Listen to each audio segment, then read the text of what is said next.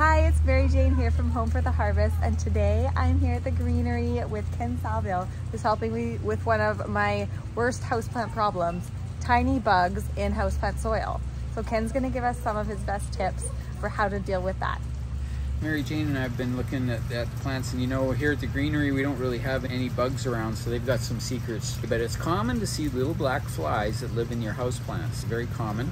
There's two main types that you'll see. There's fungus gnats, and then there are shore flies. The fungus gnat looks like a little miniature mosquito, so it's got like a little skinny body on it, and it's kind of hard to see.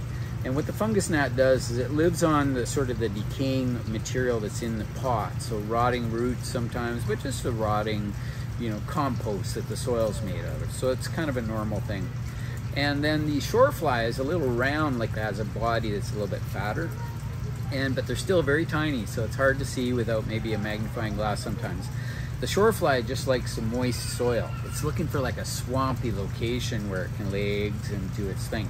So they like plants that are overwatered. So if you can keep your plants a little bit on the dry side, that's helpful. And also if you put a little bit of sand or loose fine gravel on the surface of your soil, that also, you know, the shore flies don't like that. They don't like to go through gravel before they get into the soil.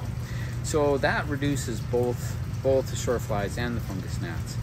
But there are other things that you can do. The yellow sticky traps, sometimes greenhouses, that sort of thing, they'll have these little yellow sticky traps around, and they've just got a sticky substance on a yellow trap. And those insects, when they see that yellow, they can't resist. So they fly right at the yellow color and they get stuck.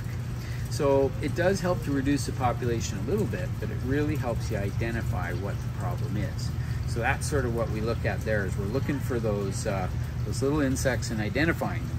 Then once you identify that you have them, again, we can do those preventative measurements, so letting it dry out more, and then also applying a little bit of dry material like gravel or sand on the surface. That's useful.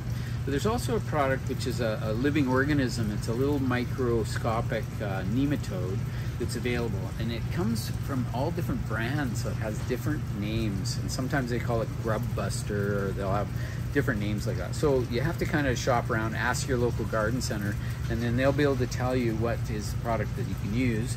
And because it's a living organism, it really only eats those particular larvae from those flies.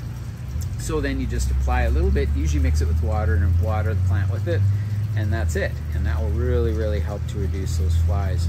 They're more of a hassle than they are. They're really not detrimental to the plants. Do the nematodes work for shore flies and fungus gnats? Yes, they work Amazing. for both.